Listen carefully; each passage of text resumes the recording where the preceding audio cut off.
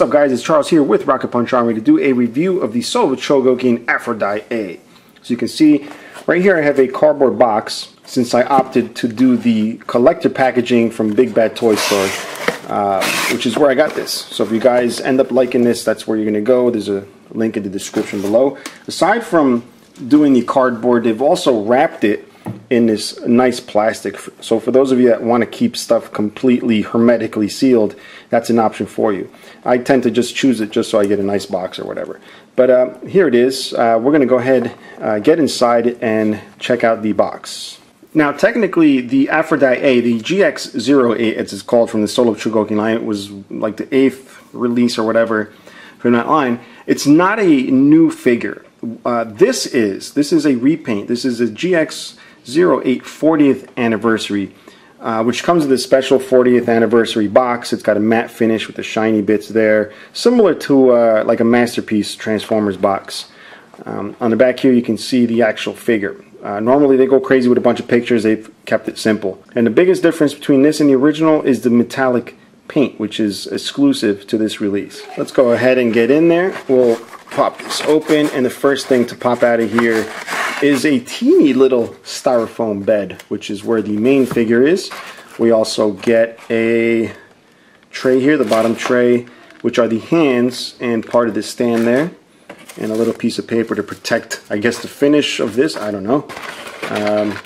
We get missiles, and we get right here, guys. You have to appreciate this. Not only do you get these big missiles here, but you get, as I love to refer to them, titty missiles. These are actually her boobs right here. You get 4 of them. And notice how I run my fingers up and down, because why not? And you get the little dome for the head, and you get the leftover breast pieces from when the missiles shoot out. You can plug them in, because that's what they're supposed to look like. So yeah, and then this should be, this is the instruction booklet and a little sticker. I don't understand why they give a sticker. Some of the Soul of Chogokins, they have little metal or chrome plated plaques to put on the stand. This is a sticker. I'm not even going to bother to put that on. I don't use those stands. And then we have the divider here and the actual stand. So let's get in here, take her out. Alrighty, look at that. Look how well they protect these things. This is what I love about diecast collectibles. Right here, and they should be protected this way. I mean, you buy these for their awesomeness and their paint, which is incredible, especially Bandai's paints. And here it is. And because it's an early styled Chogokin, Soul of Chogokin, it's heavy. As the line moves forward and they get bigger, the die cast is less and less. But this is, I think, all die cast. I don't feel any plastics. But the chest right here, this area with the fins, is plastic. The head, but other than that, yeah, she's, I guess, completely metal, as is evident by all these screws back here. So you get a nice metallic matte finish for the gold, and you get a nice shiny, like, I don't know, purplish, light purplish, pink, lavender, I don't know what color to call that. Now as you can see, she does stand well enough on her own, but what I am going to do is set up her base so I can put her on display and not scream when I find her laying over, scratched up against something. So we'll set her up with the stand during a review also. So here it is. Again, I'm not going to put that sticker plaque. I think stickers are stupid. But you'll see it's got a space here for her feet. And again, she can stand well enough on her own, but these are little feet. I don't know if I'm going to trust that. With my daughter running around and shaking the displays all the time. So we'll put her there. And then we're going to set up this thing right here. Alright, and actually I don't even need to do the stand just yet. So we'll move that here. We'll just put it together real quick and then pop this piece up here. So we've gone ahead and created the stand. But we're going to check her out a little bit. I did show you the paints and everything else. I'm going to add her hands, and then we'll get into articulation. So she does have various hands. She's got open hands, relaxed hands, and fists. They're very feminine looking hands. They're kind of smallish and thin. But I'm still going to use the fists. I think every robot should be in a fisted position when relaxed. But if you're going to pose her in you know, action poses. Maybe you might want to try the other ones. And it's weird. These doesn't feel like PVC. It's kind of weird. It almost feels like just like some other kind of soft plastic. But anyway, so there it is. And the dome. We need the dome, and we need those titties. Alright, so let's actually put the titties on. They're just normal. These don't have nipples like some of the other ones, so it's a little boring. Just add that on there. There you go. Very bulbous, I should say. And speaking of bulbous, we are going to attach the little canopy here, whatever. But let's take a look at the detail of the pilot area here. If you can get it to focus. I would use my macro lens, but I can't find it. But at least you can see what's going on there. Very nice detail for the size that it is. And we'll go ahead and attach this. So there's a little overhang on the plastic. I believe the overhang goes to the back. Let's see. Yes. And the little dome, it's a really soft plastic. It might even be just clear PVC. But there you are. Little dome going on right there.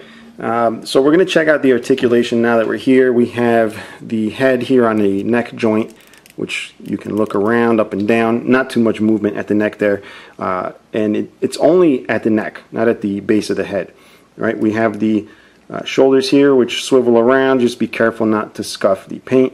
All the joints, by the way, are die-cast metal also. We have the double jointed elbows. Look at that. They look a little weird here, but they are double jointed, which is awesome. The top is the ball joint, the bottom is just a swivel, or whatever you want to call that, and then obviously the bicep swivel there. Again, die-cast joints.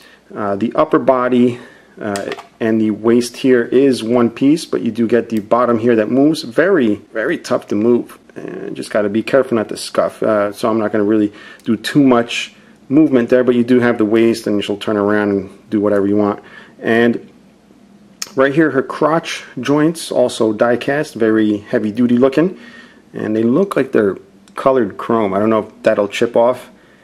It's hard to tell, but they do swivel this way. She's twerking, and you got the knees here, which have the same design as the elbow. The top is a ball joint, the bottom is just the swivel this way. So you can see it's a double-jointed knee design, which is very cool. And then we move down to the ankles here. So the ankles are also ball joints on the feet here, like so. So you may have checked out the review for Venus A, which is another booby firing robot, which is actually based off the same mold, just different sculpting of the head and everything. And she had a firing titty design. So we're going to check that out. She's got the buttons back here. Whoa, whoa, whoa.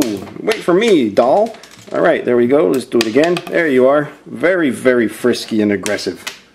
Now in the show, after she would fire, they wouldn't stay like that with big holes with springs in them. They'd actually have this look to them. So we'll plug that in. And the other one here. So that's what she would look like after she fires. But these also fire, since they, as you can see, there's a lot of force in these things. So she's obviously got that gimmick. And this is awesome. There's two gigantic missiles, which I'm sure also come out of here in the anime. I haven't watched it, so I couldn't really tell you. They are labeled right here, 2-1 and 1-2, so they're opposites. But you'll notice those tips of those missiles. They look sort of like memory glands. And that's because they are. So you can take these off. These actually have nipples. For those of you that were disappointed that the other ones didn't have nipples, look at that. That's ridiculous. Madonna action going on. That is so silly. Alright, but let me get serious here, folks. I am a professional reviewer, so I must treat it as such. So yes, there she is with her weaponry. Very Japanese of you to have that. And of course these will shoot out, and they probably hurt a little bit more since they are pointier. Ouch! Ouch! Alright, and this one I'm not even going to fire because I will lose it. Let's just pop it off. So yeah, I mean, there's not much more to this figure, guys. I mean, I showed you the articulation, I showed you the awesome weapons she has, her little gimmicks, and she's pretty much ready to go on display forever. Alright, so we're going to put her on the stand here just to show you how the stand works. It clips right around the waist. It's a non-adjustable stand. I don't know if I really like the way it clips on the waist because I don't know if it's going to scuff up the paint. But again, I won't be touching this much, so let's just leave that the way it is. It looks like this leg is shorter than the other. Is that possible? No, I guess not. It's just a little matter of adjusting here. And again, we're going to place that clip around the waist. And actually, before I do that, since I was going to do this anyway, this is what I usually use to polish, you know, when I have time to polish my Chogokins. So what I'm going to do to keep the paint from really scratching up is kind of just get a little coating on it. Small amount. I'm not going to do the whole figure, but what I'll do is just apply it. And it actually gives it a nice little gleam there.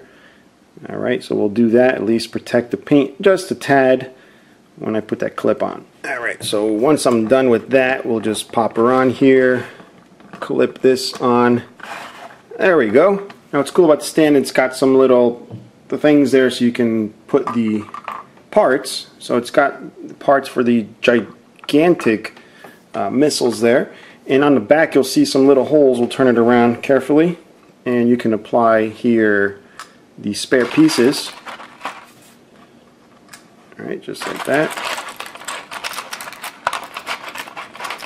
And the spare boobage we'll just put right there. So that's pretty cool. You can put all the pieces there if you want it.